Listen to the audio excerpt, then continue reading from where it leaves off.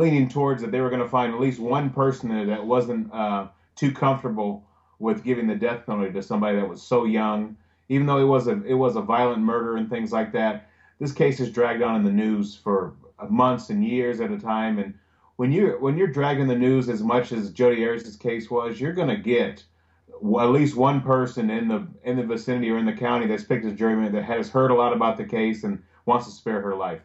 You worked very hard on this case. How do you think your work contributed to Jodi not getting the death penalty? Well, a lot of stuff on her case, we have to do a lot of behind the scenes. So a lot of the stuff you don't see that we do. On this case alone, I'm hired strictly for her appeal process. But during her guilt and innocent phase, she was going through a point where she wasn't communicating well with her attorney. She wasn't getting the things investigated. So there's times that she called upon me to find information out that the attorney wasn't helping her with, or she wasn't getting a leeway with her current investigators. So now that she has been convicted and she's going to be sentenced, I think, in a couple weeks, that's when I'm going to get full going on doing the investigation to hopefully get her a case sent back for another trial and for her appeals so that she can get a fair trial. Do I believe she got a fair trial? No, because of all the publicity and a lot of mistakes that her defense team made and a lot of mistakes that the judge made on the case. So you do not believe, just to reiterate, that she got a fair trial? I don't think she got a fair trial, even though she's admitted to the killing. There's a lot of parts that people don't understand, that when you're facing life and death, you need to get a fair trial and you need to have good representation.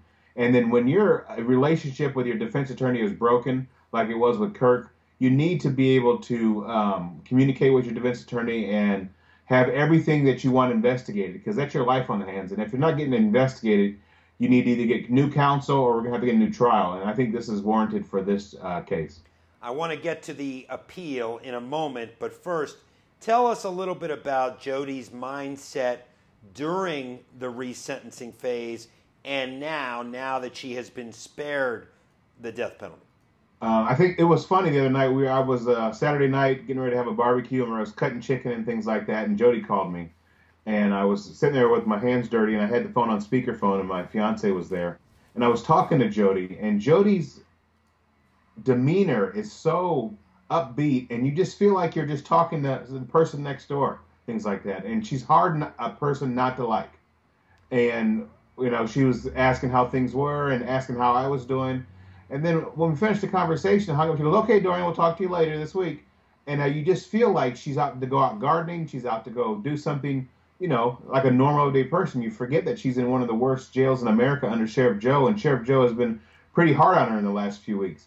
So her mentality is that she's ready to, I guess when you get to that point and where you have nothing to do but to focus on your defense, you're looking at every single thing that you have going on in your trial, and she's ready to exploit all the mistakes that were made in her trial. And she has a very upbeat attitude and a very friendly attitude, and it's hard to believe that this person was involved in such a brutal murder, and you just, it's a hard time not liking her.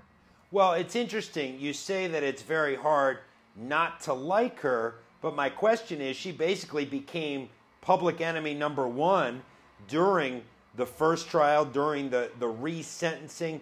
Why do you think her likability, as you put it, didn't translate in the courtroom?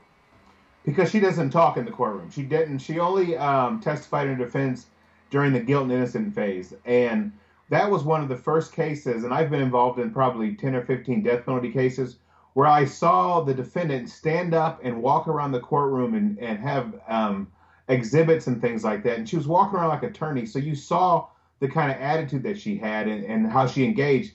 But most of the time, 90% of the time in the trial and the retrial, she was basically silent. And all you heard was what's on Twitter and what people thought she was saying or thinking. And she was talking through third parties.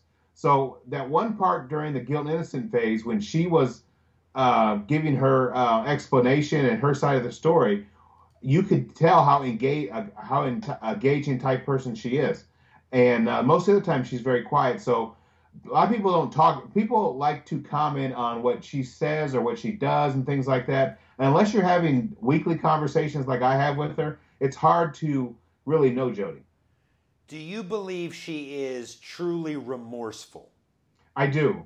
The conversations I've had for her, she admits that she's wish she could take back that that hour of her life, and she is truly remorseful, and she's tried to explain that, and I think she will once she gets to Perryville prison, and she's able to maybe do some media interviews and some interviews on TV. You'll see that she is remorseful. However, it's my job not to determine how remorseful it is. It's my job to defend her on the facts and things like that and make sure she gets a fair trial. So I have to put my personal feelings out of it, and I have to disconnect from the public and what they think of me and why I'm defending her, because it's a job of mine.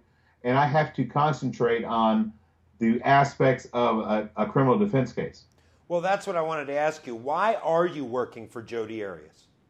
Well, it's my job. There's the people out there, like for instance, people ask who's the attorney that defended the person who shot at Gabrielle Giffords and the Unabomber and all those people. But it's a job that we have, and it's a job that is given to us. And when you're in this line of work, you got to be able to take your personal feelings out of it. And it's nothing that like we seek out to go, I want to defend a murderer. It's just that I have a professional license to be an investigator, that's criminal defense, and I've been through a lot of training for capital murder defense, and we've learned to take our personal feelings out of it. And people don't understand, if you do not provide a vigorous defense of somebody, whether it's a murder, a child molestation, or just running a stop sign when you go to trial, then that person has a right to appeal because they have a right to a vigorous defense. And if you don't provide that, people are going to come in behind you and see what you did not do and exploit it to a new judge and exploit it to the public, and it makes you look bad as a professional. So you have to do a good job the first time around and provide a vigorous defense. Dorian, I mean, I've known you for a long time, and you've been doing this for a long time. So let me ask your opinion. Do you believe that Jodi Arias will get a new trial? I do. I think that the precedents that she, with her trial and the mistakes that the judge made, the mistakes that Juan Martinez made, and also giving her lead attorney the ability to not talk to her for sometimes 6, 7, 8 months. You can't defend somebody if you don't communicate with your client. And their communication was irrevocably broken. And when it's broken, you have to be able to talk to your defendant. And when the attorney does not go see her for 6, 7, 8 months and doesn't communicate with her, that's a basics for a new trial. You mentioned that when Jodi gets moved and gets settled, she might do some more media interviews. Do you believe she will, and do you believe she should? I believe that she will. I think she should, because when she gets to the prison, she's out of Sheriff Joe's control. Sheriff Joe loves the limelight. He loves to do things to get attention onto him. I think once she gets away from Sheriff Joe's control, it's going to be a more lax environment for her, and I think that she'll be willing to talk. But many have also said that she too enjoys the limelight, much like Sheriff Joe. Would you agree with that sentiment, that Jodi Arias likes the limelight? I do. I think she likes the limelight. We're in an unprecedented stage where you have Twitter, and she's making phone calls, and a person is being her mouthpiece on Twitter, and they're interacting with people that have sent her money for her defense, and all the contacts she's had. I've never had a case as much publicity. Nancy Grace flying out here, and all the media trucks out there. It was unbelievable, the attention that she got. It was almost to the level as O.J. Simpson's. And people might find it shocking, but Jodi has raised an awful lot of money for her appeal. Because the way I understand it, the appeal is not taxpayer funded, at least in full. Am I correct there? Correct, and that's what people don't understand. If she would have gotten the death penalty, she would have been subject to an appeal that was at the taxpayer's expense. Now that she has been spared the death penalty by a jury, now the judge is going to decide in a couple weeks whether she gets life in prison or life in prison with parole. Now her appeals and her reviews are going to be at her expense. Now some appeals are going to be paid for by automatic appeals are going to be paid for by the state. But if she wants to hire a very good attorney, which Daniel Rayneck is probably one of the best in Phoenix, when she wants to hire him, Dan costs money. I cost money. And once you get a private attorney, you get a lot better representation.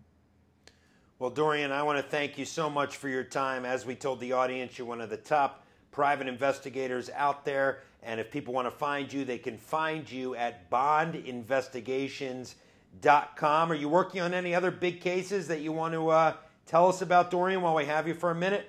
I've got a lot of murder cases that I'm working here, which are not as big notoriety here in Arizona. I'm working. Well, it's hard to get as big as this. It's hard to get as big as this. I'm working an insurance fraud case over in Los Angeles. I have been in contact with Robert Durst's attorney in Houston because I am licensed in Texas and California, which is two of the states that he's could be facing the death penalty in. And I'm death penalty certified, and I'm licensed in both those steps. And I'm going through the vetting process. Hopefully, he will choose to use me. I haven't talked to him in a couple of weeks, but I would look forward to working on his case. I think Robert Durst's case is very interesting to me. But I haven't looked at the discovery or anything like that, but that's one of the cases that I hope to get put on. He is Dorian Bond, as I said, a top private investigator, and you can find him at bondinvestigations.com. Dorian, good to see you, and thank you. Thanks for having me, John. You got it. And that is our latest crime line right here, presented by HNGN News. Stay tuned to this space. We have the whole gamut: private investigators, attorneys, crime victims' families. You can get it all right here. For HNGN News, I'm John Leiberman. Thank you so much for watching, and good night.